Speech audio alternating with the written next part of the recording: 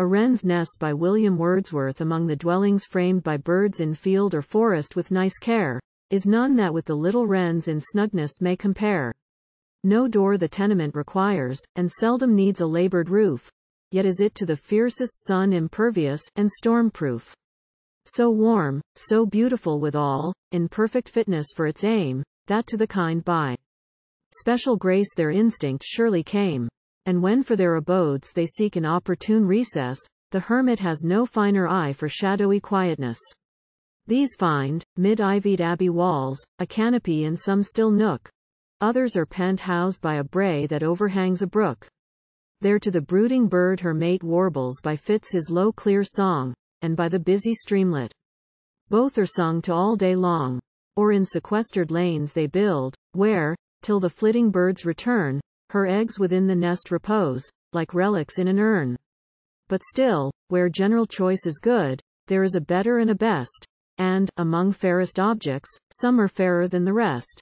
This, one of those small builders proved in a green covert, where, from out the forehead of a pollard oak, the leafy antlers sprout, for she who planned the mossy lodge, mistrusting her evasive skill, had to a primrose looked for aid her wishes to fulfill. High on the trunk's projecting brow, and fixed an infant's span above the budding flowers, peeped forth the nest the prettiest of the grove. The treasure proudly did I show to some, whose minds without disdain can turn to little things, but once looked up for it in vain.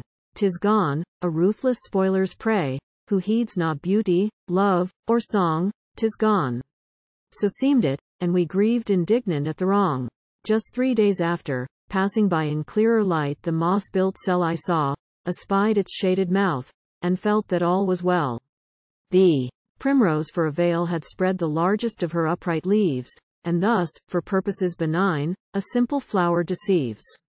Concealed from friends who might disturb thy quiet with no ill intent, secure from evil eyes and hands on barbarous plunder bent, rest, mother bird. And when thy young take flight, and thou art free to roam, when withered as the guardian flower, and empty thy late home, think how ye prospered, thou and thine, amid the unviolated grove housed near the growing primrose tuft in foresight, or in love.